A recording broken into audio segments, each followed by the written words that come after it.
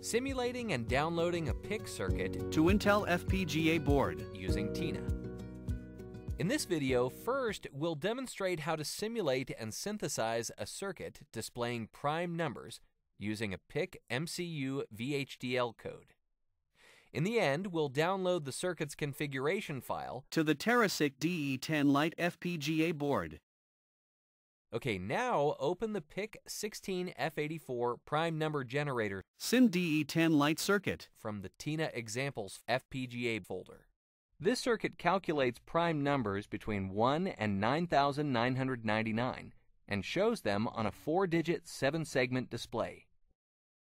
The 4 digits have 4 times 8 is equal to 32 pins.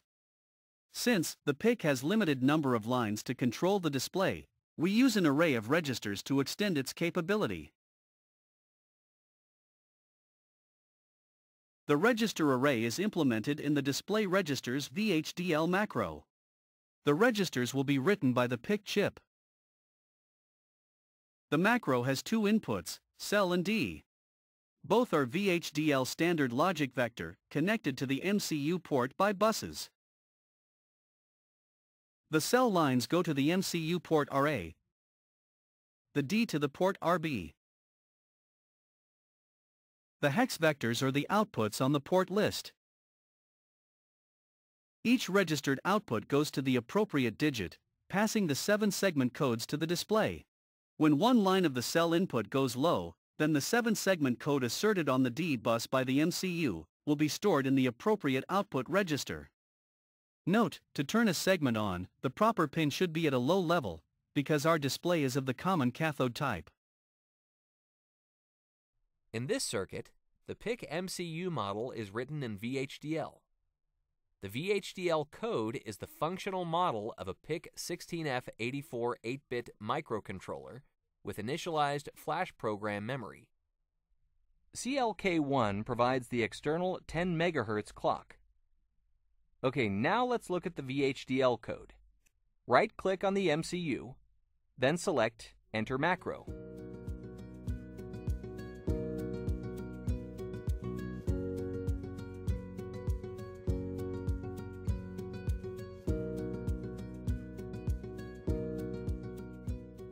The top-level entity is RTL_PIC. In the architecture section bound to the RTL_PIC entity, line 1828, we instantiate and connect the main components. These components are the PIC core, line 1830,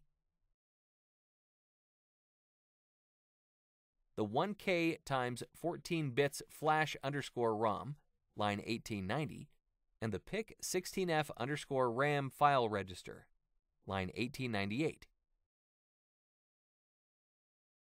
From line 1941, the instantiation statements connect these declared components to signals in the architecture, followed by auxiliary VHDL code to support reset and I/O updates. Okay, now let's take a look at the flash_ROM entity, line 63, where the prime number generator program was loaded. The case construction, line 76, describes the ROM functionality. The ROM content, line 78 and following of the program code, has been written in C, which we have already converted to this VHDL code. Close the TINA HDL Editor window. Okay, now let's look at the C code. The project was created and the program was developed with the free version of Microchip MPLAB IDE and their Microchip XC8 compiler. Start MPLAB. First, we define sim, indicating that we are running a simulation, line 3. If sim is defined, then other constants are created in lines 6 to 8. The XTAL FREQ is the processor frequency for the simulation. The other parameters are for handling the display.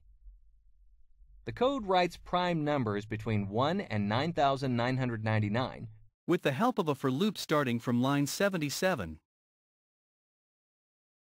If a number is prime, we will generate the digits and display the number. Note that for checking primes, due to the limited memory of PIC16F84, we use a very short C code. but for large numbers, this C code runs slowly. We have 8 bits to write a digit, port B, and 4 bits, port A, to select which one to display. A digit is displayed by writing the representative 7-segment code to the digit's external register. The code is assigned on port B.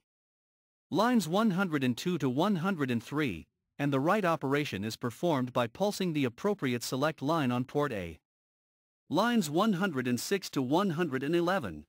Now let's go back to the schematic editor of TINA. Start the simulation by pressing the Dig button. You can see the prime numbers written on the display.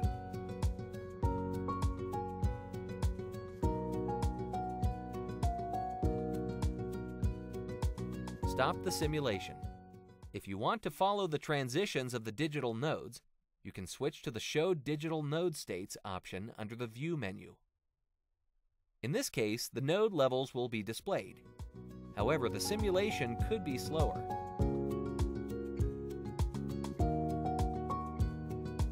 Now, let's make the main difference in the C code for the synthesis. Open the C source file in the MPLAB editor and comment the sim definition out in line 3. Thus, we have defined new constants, like the processor speed in line 10, 50 MHz. This is the oscillator frequency of the DE10 Lite FPGA board. After that, we can compile the project and convert the result, the executable binary, into VHDL. The code is placed in the flash ROM component of our VHDL PIC model. Now open the circuit PIC16F84 Prime number generator DE10 Lite from the TINA Examples FPGA folder. We have FPGA pins connected to the segments of the displays and the clock input pin of the PIC MCU. The COM pin of the displays can be left floating, as the common anode of the digits is hardwired on the board. Now let's test our circuit in a real environment using the Terasic DE10 Lite FPGA board. First, create a folder. We'll name our folder Designs. Then click the TNM menu and select Export to FPGA Software. Then click Intel Quartus. Save all the generated files in this newly created folder. To produce downloadable content, we first have to create the Quartus Prime Lite project. Start Quartus. Select File, then click New Project Wizard. Click Next. Enter the working directory name, in our case, C:\designs, and the project name, Prime Generator. Click Next. Click Next again. Now, add the source file. From the Designs folder, select all the VHD files as source files. Then click Open. Click Next. In the Family Device and Board Settings dialog, under Device Family, select Max 10. Now, you can manually select the 10M50DAF484C7G FPGA from the available devices. Click Next. Leave the EDA tool settings on default. Click Next again. Finally, press the Finish button. Now, Quartus is initializing our project. We can check the VHD file.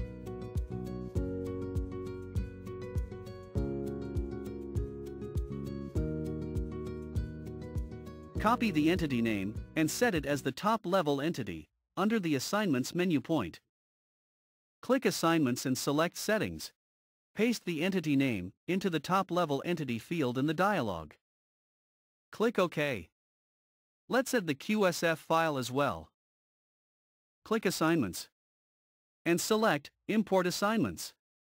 From the Designs folder, select the PIC16F84 Prime number generator DE10 Lite QSF file. Then, click Open. The content of the QSF file will tell the software which FPGA pins are to be used for the logic inputs and outputs. Click OK. Now, to produce configuration data for the FPGA, right-click on Compile Design, then click Start. Now, connect the DE10 Lite with the Quartus machine via USB. As soon as the Quartus Prime full compilation was successful message appears, right-click the program device. then click Open. Click the Start button to program the device. You will see the progress bar at 100% successful message. And you can see the prime numbers written on the display.